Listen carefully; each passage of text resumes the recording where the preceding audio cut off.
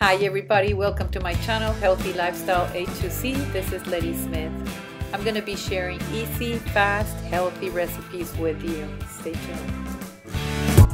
Hi everybody, today's recipe is going to be mushrooms with yogurt sauce. Here I have two different options. One, I made crepes with goat cheese. And the other one, I put some quinoa in the center and then I just poured some mushroom sauce all around it. And here's the list of ingredients. It's for 4 to 6 portions.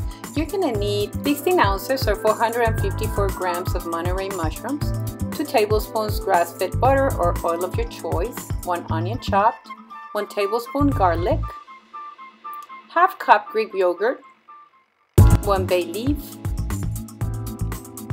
half cup chicken broth or broth of your choice, 1 teaspoon gluten-free flour, salt and pepper to taste.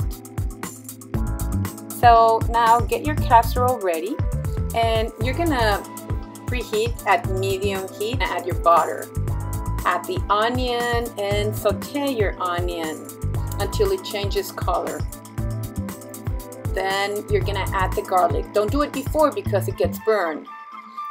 Add the mushrooms and mix it. You're gonna mix the flour with the chicken broth and then you're gonna cook for 7 minutes. Add the bay leaf. You're gonna add the salt and pepper to taste. You're gonna strain the broth mix and you're gonna let it simmer for 2 more minutes. Then you're gonna add your yogurt and you're going to transfer it to a casserole.